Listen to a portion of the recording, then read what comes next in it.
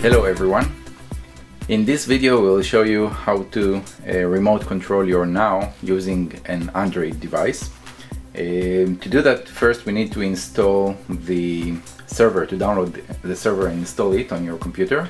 On the server you need to configure two things. First, what is your own IP, the computer that's running the NAO server software.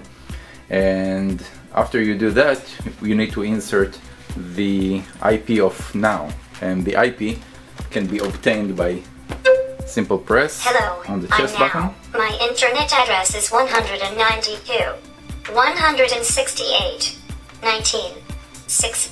My battery is strong. So once we have that IP, we need to insert it on the NAO IP window. After we do that, we can start listening. Just before that, we need to remember to choose a port for the server. And now that the server is connected and running, we can go to the Android device.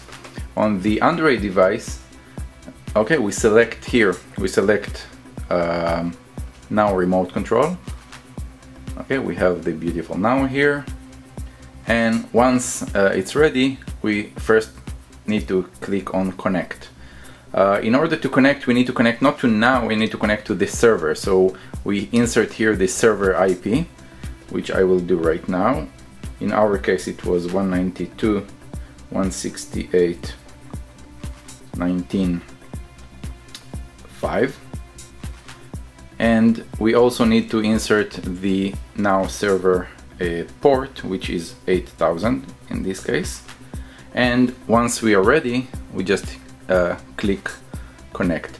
Now you can see that we are connected. The play button is actually orange and we can start running the software. Okay, in order to start that, start remote controlling NAO, first we need to make the robot stand up. So we basically hit stand up. Now the robot will stand up.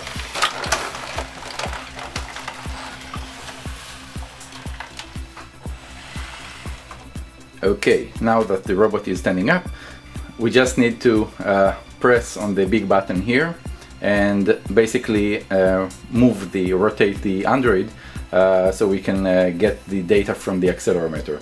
In order to do that, we just hit here and let's walk backwards, which is this way, okay, or forward, which is this way.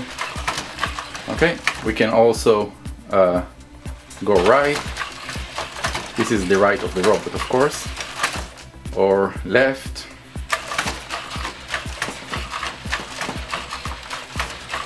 And basically that's it. So in order to stop that, we need to, of course, make the robot sit down. So we just hit sit down, the robot will sit.